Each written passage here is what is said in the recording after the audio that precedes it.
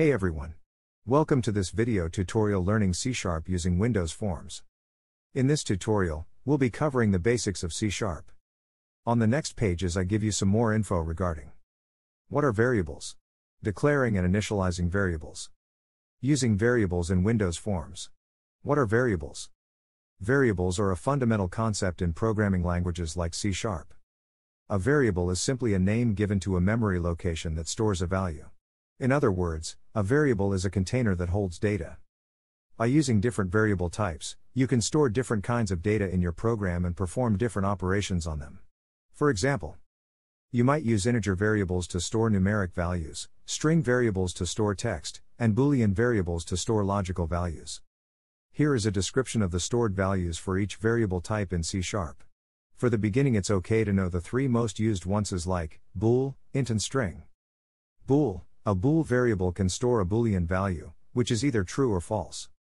Int. An int variable can store a signed 32-bit integer value between -2,147,483,648 and 2,147,483,647.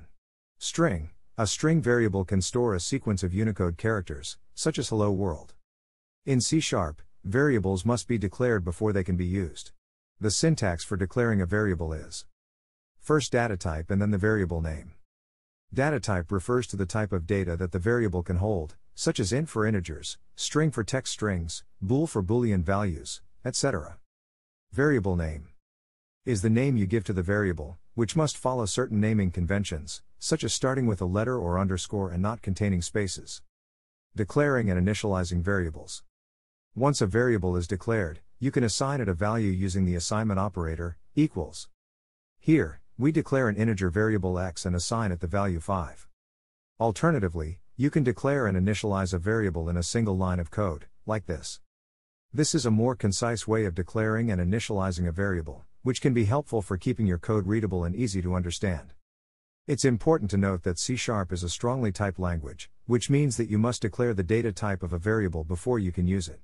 This helps to prevent errors and ensures that your code is more robust and reliable. Using variables in Windows Forms. Now that we know how to declare and initialize variables in C#, let's see how we can use them in Windows Forms. One common use case for variables in Windows Forms is to store and manipulate user input. For example, let's say we have a text box control in our form that allows the user to enter their age. We can use a variable to store the value of this text box as follows. Here, we are declaring an integer variable called age and initializing it with the value of the text age textbox control after converting it to an integer using the parse method. We can then use this variable to perform calculations or display the value in other controls on the form. Now let's start with the video. Learn C# using Windows Forms, variables. We will cover the following points.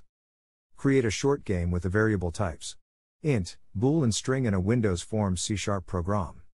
The game generates a random number between 1 and 100, and the player has to guess the number.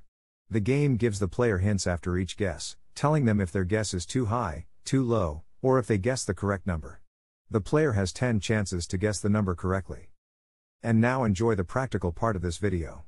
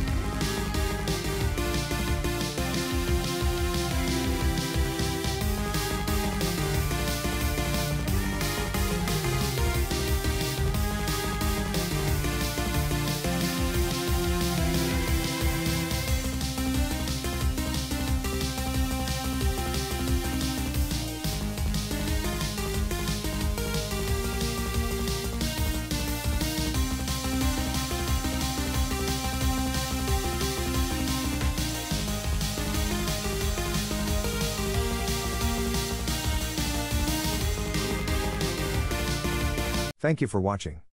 Feel free to leave a comment with ideas, wishes, or improvements for further content. If you like my videos, I would be happy about a like for the video. If you want to support me further and not miss any videos, just subscribe to my channel.